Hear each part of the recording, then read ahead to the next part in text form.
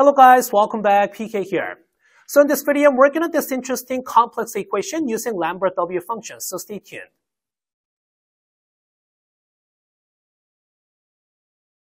Okay, we have an interesting complex equation. The question is solve for z that is complex number. We have 2 times I minus zi is I to the power of z. Okay, so first of all, let's rewrite this, right? So I to the power of z. This is the same as, let me pull this I out, 2 minus z times I. Now let me call this k as 2 minus z. So that we can represent your z is then going to be 2 minus k. Okay, so let's work this out using this expression, right? Then we have I to the power of z, which is 2 minus k. So we have I to the power of 2 minus k. This is going to be equal to then k times I. So eventually we'll be using Lambert W function. So let's make a form of it, right? So from this we can say I now squared times I to the power of negative k. This is equal to now ki. So that is why this is the same as the negative I squared is negative 1, so negative I to the power of negative k. This is now then the ki. Okay, then this is the same as then negative I to the power of just the k is the reciprocal of it, which is 1 over ki. Okay. And then let's multiply k to both the left and the right hand side, right? Then it is negative k times I to the power of k is equal to 1 over just the I. Making sure all of these is related to making a form of Lambert W function. Okay, so 1 over I has to be equal to just the negative I if you multiply I to both the numerator and denominator. And then if you multiply negative sign to both the left and right hand side, then it should be then the k times I to the power of just the k. This is equal to just the I. And then we can rewrite this as k times I to the power of k is the same as then the e to the power of k times ln of I, right? So k times now e to the power of k times ln of this I. This is just equal to the I on the right hand side.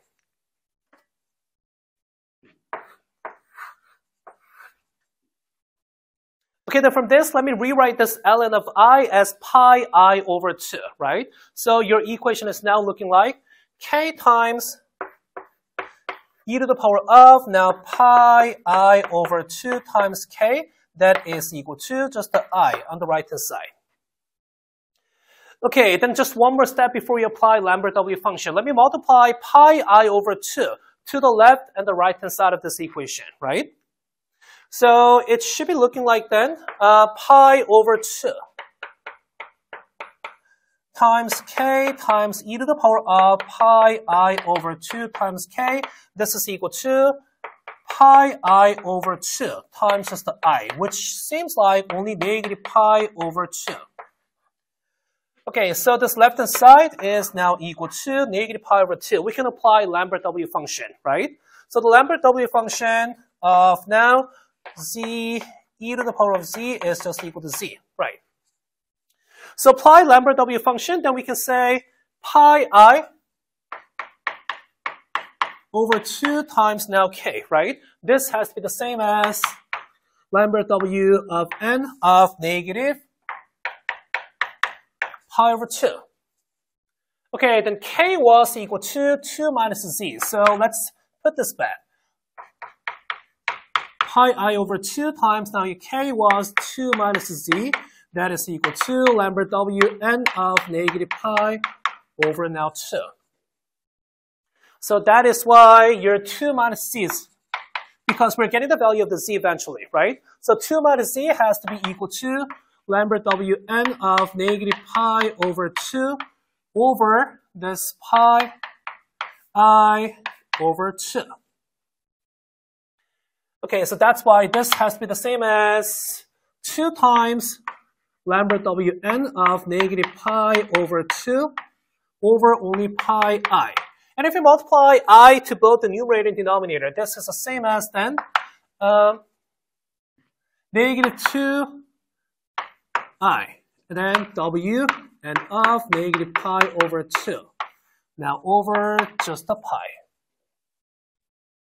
Okay, then your Z has to be equal to 2 plus that entire term. 2I times Lambert W of n of negative pi over 2. That over just the pi. Okay. And at the same time, your n has to be an integer. So this is an expression for the value of the Z, including the real solutions and also the complex solutions too. But then again, if you're only interested in the real solutions, right?